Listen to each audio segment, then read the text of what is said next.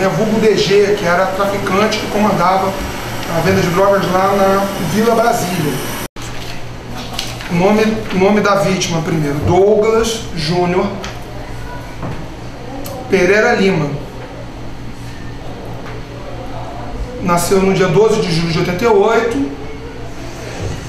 Ele morreu com 25 anos. Os autores do homicídio: Emilson Hollenberg Barreto, 32 anos,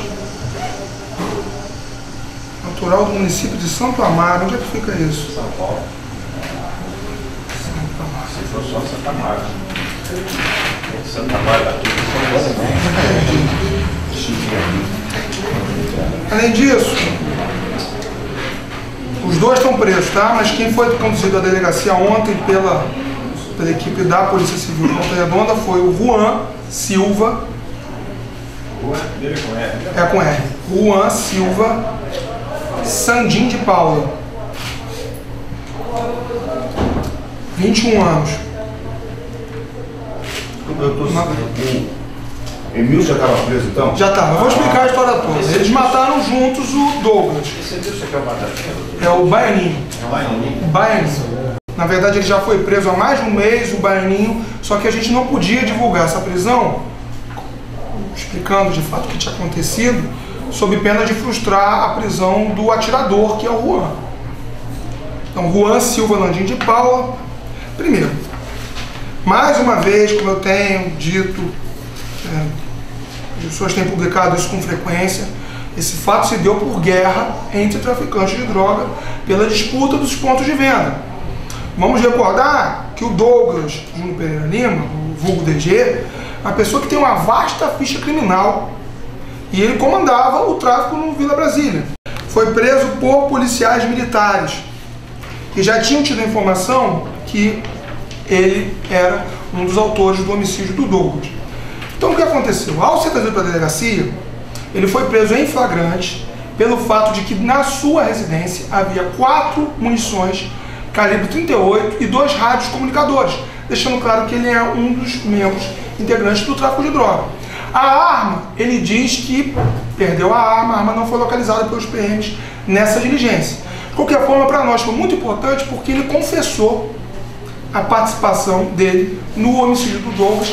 E qual foi a história? Por que ele teria matado o Douglas? Ele confessa que foi quem planejou esse crime. Ele fala que ele estava se esbarrando muito com o Douglas em vários locais, chopada, na noite, e que o Douglas não gostava dele e o ameaçava de morte. Ela já era de noite quando eles viram o Douglas no carro. Pararam, o Baianinho chega e fala para Douglas: "E aí, Douglas?" Douglas estava no telefone celular. Quem fala? O Baianinho para a sua moto ao lado do Douglas, estava conversando no celular no carro, e fala: "E aí, Douglas?" Quando o Douglas olha para o lado, o Juan, que estava atrás, dispara 5 tiros na direção do Douglas e eles fogem. O Douglas é levado para o Hospital São João Batista. Lá chegando, ele é operado, uma cirurgia, é liberado, tem alta alguns dias depois, só que acaba morrendo em decorrência de uma infecção generalizada. Então, basicamente foi essa a situação do homicídio em si. Há uma outra linha de investigação que diz o seguinte, que tanto o Baianinho quanto o Juan tinham uma boca de fumo na cidade de Pinheiral. E o Douglas estava indo com frequência nessa cidade. Eles acharam que o Douglas ia abrir uma boca de fumo lá, rival daquele já tinham.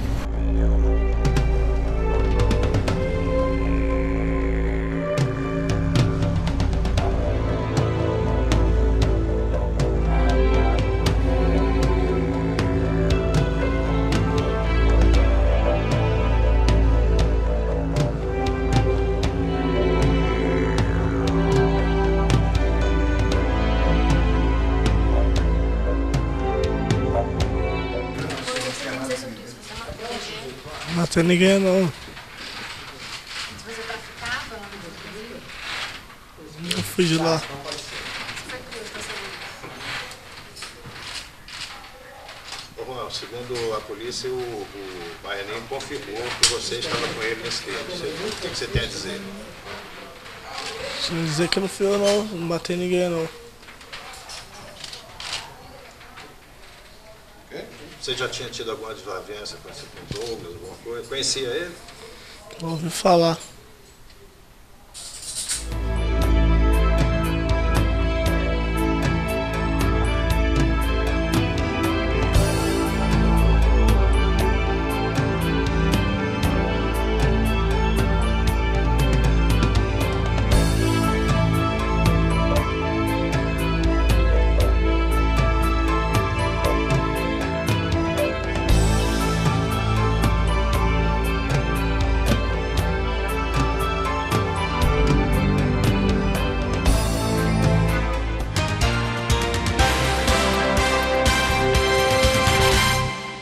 Sou Márcio Leandro Figueroa, delegado adjunto de Volta Redonda. Eu estou ligado na TV Voz.